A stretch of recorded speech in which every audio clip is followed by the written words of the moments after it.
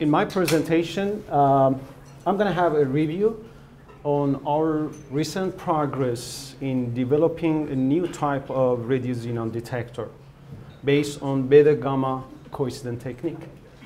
As you may know, beta-gamma coincident technique is a very, very efficient technique to detect ultra-low concentrations of radioxenon in atmosphere. And most of the stations, they equipped with detectors based on this technique. Okay, I'm going to start with research objectives. We want to design, build, and test very compact radioxenon detectors using room temperature detectors, specifically using CZT detectors through beta-gamma coincident counting. So to increase the solid angle, we want to build a detector with multiple crystals to just cover the whole solid angle and then digital process all the signals from these detectors.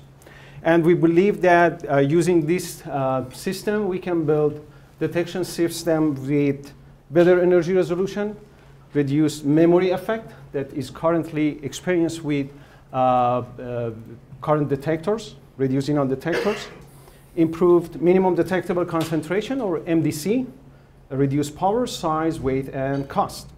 We're going to build several prototypes. These prototypes will help us to understand the response of detectors like this, and then find the best parameters to run the detector. And we will find the best solution. So we started with a very, very simple design, using just 2 CZT crystals. In most of the detectors based on beta-gamma coincident, they use 2 separate channels, one for detecting beta, one for detecting gamma ray. Now we want to use the same detector for detecting beta and detecting gamma ray, but we want to detect them when 2 coincident events we get from our detection system. We just record those coincident events. And we put these crystals face to face to detect both beta and gamma ray. So you may be wondering, what is the coincident probability? I'm not talking about coincident efficiency. It's more related to solid angle that these 2 detectors can detect 2 particles, or these particles can enter the detector. When you have 2 crystals face to face, this probability is something around 5.6%. So I excluded those events in which 2 particles enter single detector. I'm talking about coincident detection. If you have 6 elements surrounding the whole, all size of cubic gas cell, it's going to be 83.3%. So we want to start with our first prototype, which has only 2 crystals. So first we built a gas cell using 3D printing. As you see, this is a gas cell we built, and then we put 2 10 by 10 by 10 millimeter coplanar CZT crystals on 2 sides, and we air sealed those 2 crystals. And as you see here, the total volume of our gas cell is 1 cubic centimeter. And this is our detector, as you see here. We put our gas cell, including CZT crystals, inside an enclosure, as you see. And also 4 preamplifiers, 2 subtraction PCBs, all mounted in the enclosure. And detector pulses were digitized and transferred to the PC by our 2-channel, 200 megahertz digital pulse processor. We developed this digital pulse processor in our lab for our phosphorus detector for detecting radioxenon, and this is a perfect device for this prototype. As you see here, here is the gas cell electronics, and this is the gas injection tube for injecting radioxenon into the detector. We did all processing in digital domain. To measure the amplitude of pulses, we use trapezoidal, digital trapezoidal filter. So the nice thing about using trapezoidal filter is that you can individually adjusting the feature of the shaping, like flat top, like rise time. And usually it is a good practice to set the flat top of the trapezoidal filter to accommodate the rise time of the preamplifier output. By checking the detector and putting a source at the top of the gas cell, we notice that almost 10 to 15% of pulses look like this. They have 2 pulses. So these are not pileup. These are from multi-interaction in just one single crystal. So like Compton events. So we have a Compton scattering, and the scattered photon can be absorbed in different depths. When we have in different depths, so they arrive in different times. So we have to use a trapezoidal filter to accommodate both pulses to measure the full absorption of the energy inside the detector. As you see here, the distance between these 2 pulses is about 0.75. So it was a good practice to have a flat top longer than electron drift time. So if you do a simple calculation, you can find out that the electron drift time for this crystal with this biasing voltage is something around 1 microsecond. And that's why we set the flat top of our digital trapezoidal filter to 1 microsecond. So in before we inject the radioxenon inside the detector, we have to find out what strategy we have to use to detect coincident pulses. So instead of using traditional method to have a timestamp and then record all pulses and then figure out which one is coincident, which one is not coincident, we decided to go with FPGA. So we perform our coincident detection in hardware, in FPGA. So we designed a unit in our FPGA. As you see here, the red box shows 2 state machines can be triggered by 1 channel and then initiate a counter. Even if during that counting, another trigger arrives, so we say this is a coincident. So the software in the PC continuously watching a signal from this unit or coincident unit. As you see here, we call it coincident ready. When it is high, and then the PC side start uploading the coincident events. So FPGA approved that this is coincident before the PC upload the pulses. And the coincident detection unit is only active in coincident mode. We have 2 modes, free running mode and coincident mode. And also, there is a coincident time window in which if we have a coincident event and fallen into this window, timing window, and then this unit issue that coincident ready signal. So what was the coincident time window that we can go with? So pulse arrival time in coplanar CZT detector is a function of interaction depth. So you may have a coincident event between 2 detectors, but you may not arrive at your detection system simultaneously. It depends on the depth of interaction. One of them may be very close to cathode, one of them very close to anode, if we have 2 gamma rays. But here we have beta and gamma. Beta interact very close to cathode, and gamma can interact anywhere from distances very close to cathode or anode. So we did very, very simple experiment to figure out what is the best timing or coincident time window. We put a cobalt 60 at the top of our gas cell and then exposed 2 detectors simultaneously. And then we set the FPGA firmware to coincident mode. And then we start measuring the count rate by increasing the coincident time window. You know that cobalt 60 emit 2 cascading photons, 1.1, 1.3, and they are emitted in coincident. So if we have a coincident between these 2 detectors, and we set that coincident time, we can see how the count rate will change. And you can see it from this graph.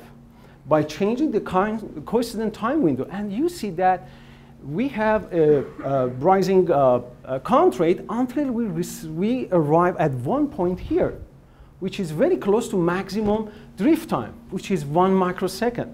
So it was a good practice to set the coincident time window less than that one. And also for radioxenon detection, we expect that we have a smaller coincident time window. For the rest of the experiment, we set that time to be 0.75 microsecond. So before we inject radioxenon, we tested our radiation detection system using cesium-137 and cobalt-60. And again, here I have to emphasize that this result that you are seeing was obtained when the source was at the top of the gas cell. So we exposed the detector from a source, not from the cathode side, from the upside, from the top of the gas cell, as you see here. And we believe if we put the source inside the gas cell and expose the detector from the cathode side, we definitely get better resolution. So the best resolution that we got was 2.3%. We are still thinking that we have some noises, and we can achieve better resolution later by just finding the source of noise. This is a prototype. And you can see the noise level. It was 11.6 kV FWHM for cesium-137 when we check it with pulsar. So that was a good time to inject radioxenon to see the response of the detector. We produced xenon-135 by activating xenon-134. So we activated a small amount of xenon-134, enriched and stable. The enrichment was larger than 99%, was irradiated in the thermal column of our TRIGA reactor for 7 hours. And we injected xenon-135 after about 17 hours. And here you can see the manifold that we used to inject xenon-135 into the detector. So before I show you the result, I want to show you this table to have some idea what energies we have to see if we inject xenon-135. Xenon-135 emits 250 kV gamma ray in coincidence with beta particles with maximum energy of about 900 kV. And this is the 2D beta gamma spectra that we got from xenon-135. We got this result about 2 weeks ago. So in this graph, the x-axis represents energy absorption in CZT1 or channel 1, and y-axis represents energy absorption in CZT number 2. So you can see two crossing lines here.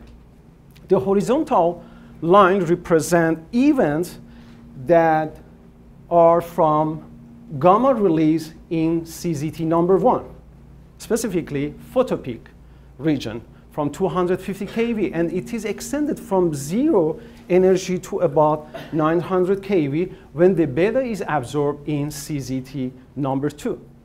And for the vertical line, these events are populated when the gamma ray, I was talking about the horizontal one, and for the vertical one, for the horizontal one, gamma ray in CZT2 and beta in CZT1, and the vertical one when we have gamma ray in CZT1 and beta in CZT2. So it is interesting that we can see a line, a diagonal line here. That's okay. This line, I'm talking about this line. This line is appeared here when we have full energy deposition from Compton events between the two detectors. So for getting this spectra, we set the FPGA operational mode on coincident. And we can see this line. So this shows that we were actually in coincident mode because we can see those events. So these are the spectrum, individual spectrum from the two channels. They are very, very identical. You can see a peak here from 250 kV, and you can see a peak is riding on a beta continuum. So the best resolution that we got was 4.4% from CZT1, and for CZT2 we got 4.7%. And actually you can see a peak here which represents cadmium telluride X-ray escape peak. And this one is very interesting because we set the FPGA operational mode on free running mode. You can still see those lines, but you cannot see that diagonal line. And this is an example from RSA technology developed at PNNL. This is a radioxenon detector. It uses sodium iodide and plastic scintillators and 12 photomultipliers to detect beta and gamma ray. And you can see the signature of xenon 135. So the x-axis represents beta energy, and y-axis represents gamma energy. So this is our result from our detector when it is compared to other radioxenon detector. You can see that we got the better energy resolution, and also we have very, very low coincident and total event background rate. And this is from our simulation. One of my PhD students has a poster here, so I encourage you to visit her simulation on poster number 6. And we have other ongoing projects. One of them is developing an 8-channel, 14-bit, 125 megahertz digital pulse processing system. We want to build more prototype with more elements, so we need more channel.